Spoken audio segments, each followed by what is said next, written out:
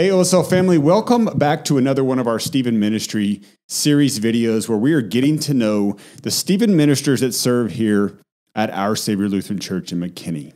Today, I'm joined by Joanne Migon. Joanne, thanks for taking time today. Thanks. Thanks for having me. So what we like to do in these videos is talk a little bit about Stephen Ministry, talk about who Joanne is as a disciple of Jesus and as a member of our church community. So let's start there. Give me a little bit of your history. How long have you been at OSL? I've been at OSL for almost 28 years. Oh, wow. We were transferred from Chicago. Okay. Back at the end of 95 and was driving around the neighborhood and, oh, wow, a Lutheran church right in there. Nice. And I've been here ever since. See, I'm learning stuff here. I knew you'd been here a while, but yeah. so how long had OSL been here? I don't know all the history. How long had they been here before y'all joined? It was incorporated, I believe, in 1977. Okay, so 20-something years. Yeah. Okay. And so I was here for the sanctuary build and all wow. of that. We met in what's now the fellowship hall. Okay, that's church. where you. Mm-hmm. So you're a deep heritage OSL member. I love that. I love that. Let's see. Craig Dubois was the senior pastor, and Scott Sunby was the associate. Okay, when I came. So have you always been Lutheran, or did you have yes. Okay, so born and raised. I went to Lutheran school, kindergarten to 8th grade, and then went to public high school and college. But yes, I started. All up in early. the Chicago area? Yes. Mm-hmm. Okay, so Cubs or White Sox? Cubs. North side all the way, for sure. All right. Wonderful. Well, if y'all don't know Joanne yet, she's a wonderful part of our community. You're also you're part of the quilting group, right? The quilting group, kind of. Yes. The sewing group sewers, now that we're doing the banners. The baptism banners. You're one of our readers in worship. Yes. LWML, currently secretary, choir, altar guild. Very involved. Quite. Wonderful. One of our wonderful saints here that serve at OSL. And one of the key places you serve is in the Stephen Ministry, which I've said on other videos. I'm such a huge fan of the Stephen Ministry. Y'all are such a blessing to the pastors here at OSL because you help us a lot in caring for our people, filling the gaps where our church is growing and growing and getting bigger and bigger, and it's hard for us to care for people, and y'all provide the type of one-on-one care that is such a blessing to people. Mm-hmm. And so you've had I would say unique history in Stephen Ministry because you've been on both sides of the table. Yes. I had a care receiver in, I believe it was, a Stephen minister in 2009. Okay. My father had passed away in the December of 2008, and not long after that happened, my husband started with his chronic illness, and so I was kind of getting hit from both sides, and it was pretty rough. Somebody was visiting my husband, one of the Stephen ministers, kind of unofficially, and he happened to be there one day when my husband needed to go to the hospital. And so he asked me, he said, "Do you think you could use a Stephen minister?" And I didn't really hesitate and said, "I believe so." And so that started, and it was a huge help to me. Nice. I mean, I've always been one of those people that, I can handle this on my own. I'm good. Sure. I don't need any of this. Sure. Well, I sure did. Yeah. And like I said, it was of a huge benefit to me. And we met for, I don't know, probably 2 or 3 months. And then that was the end of it. And I mean, we're still friends today. And she's supported me in other ways in my life. But our official Stephen ministry relationship came to an end. I mean, I pretty much decided when it was time that I, was at a place where I could handle it. Yeah. And so. And you hit on something that I find very helpful. You spoke about how you had that caregiver, care receiver relationship. And then after that formal relationship was ended, you're still friends and you're still acquaintances and interact in a normal way. Absolutely. Which, because I think that can be kind of a fear of people, is that, well, once I'm in this formal care, then after the fact, things are going to be weird. Right. But you're saying it's very normal because of the way that Stephen Ministry is structured and the way at which they care for people. Well, I've even had one of my care receivers ask me if we can be friends after we're done. Right. So, which of course we can, but for right now, we are caregiver, care receiver relationship at this point. So, so that then, when I was asked to consider becoming a Stephen minister, it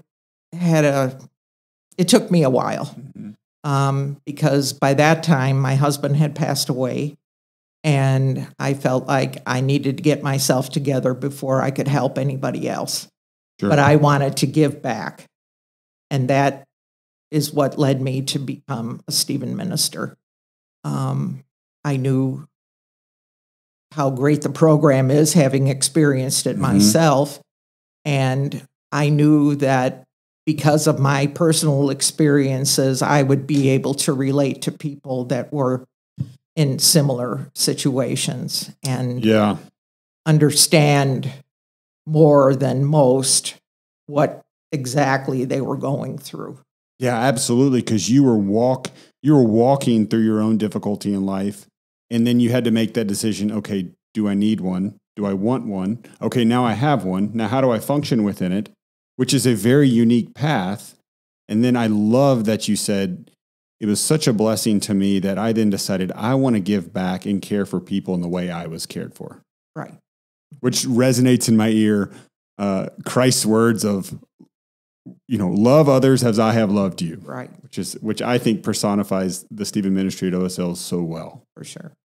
Yes, because I was loved very well myself. Yeah. And so it was kind of a no-brainer.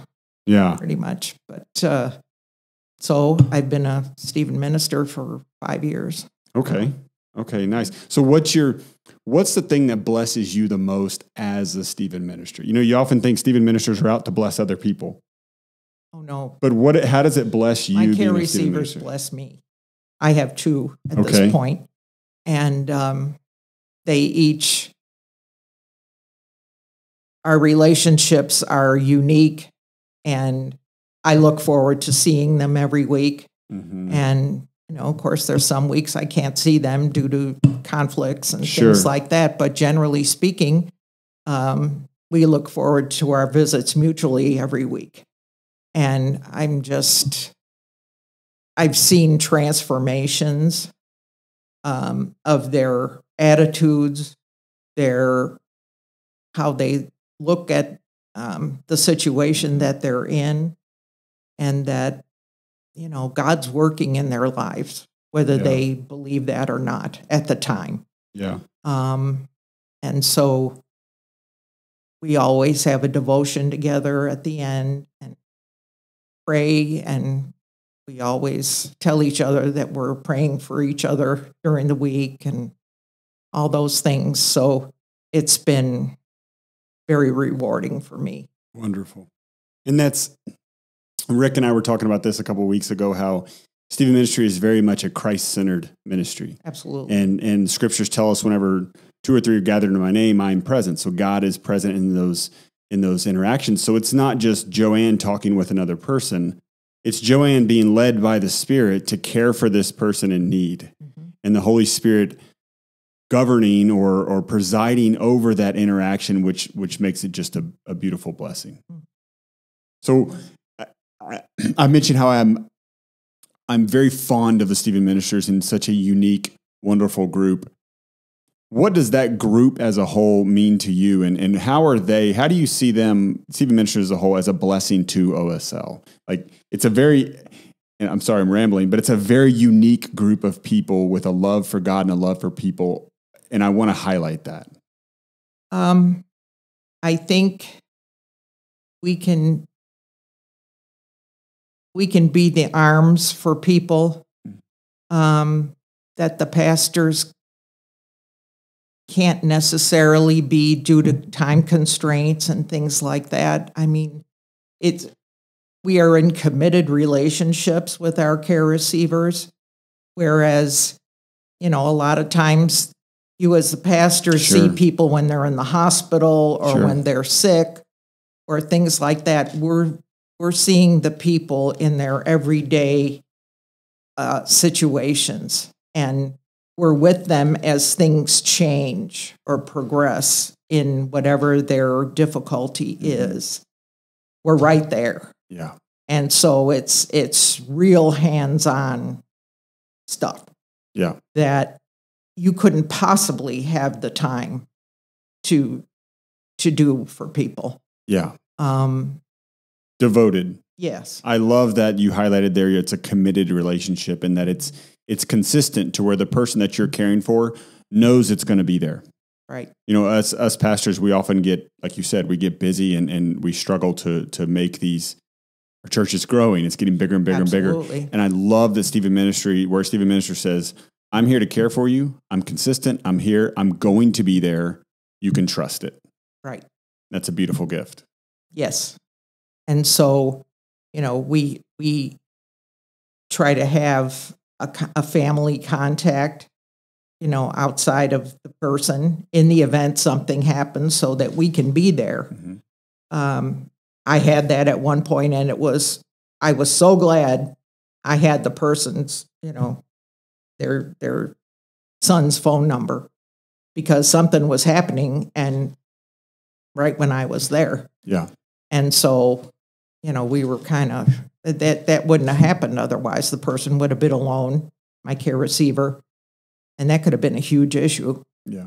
And so, we're kind of a full service, if you will, depending on what's going on right at the moment. Yeah. So, and the other thing is too about the confidential part of this relationship, because especially one of the care receivers I had, that was a huge issue for her. Mm-hmm. And she was so afraid to tell me the things that were really bothering her. She was giving me surface stuff, and I knew it. But we had to be in our relationship for a while before she really understood that I do not discuss this with anyone ever. Yeah. We are, she was not the subject of discussion in our meetings, not the subject of discussion between me and anybody. Mm-hmm. And so once she finally realized that, this was absolutely true, then she confided in me what was really bothering her. And that was a huge breakthrough. Mm-hmm.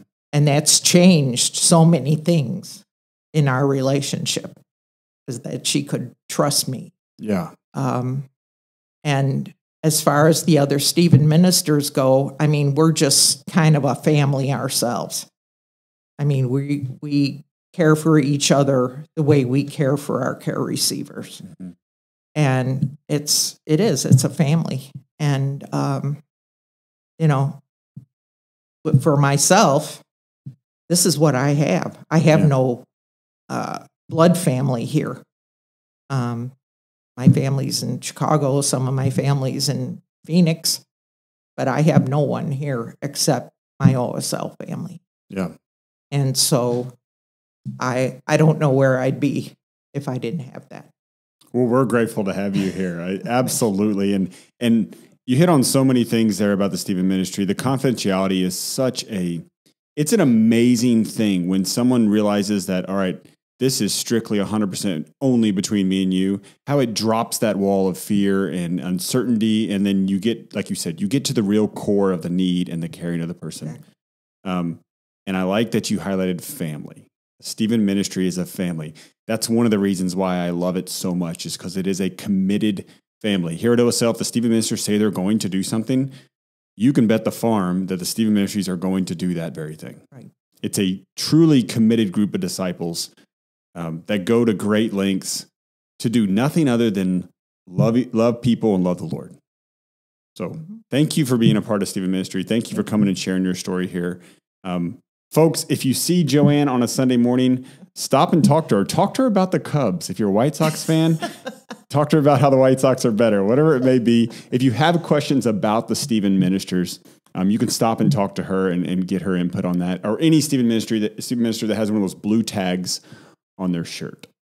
So thanks for the time, Joanne. Absolutely. Thank you. You bet. Appreciate it. We'll catch you on the next episode.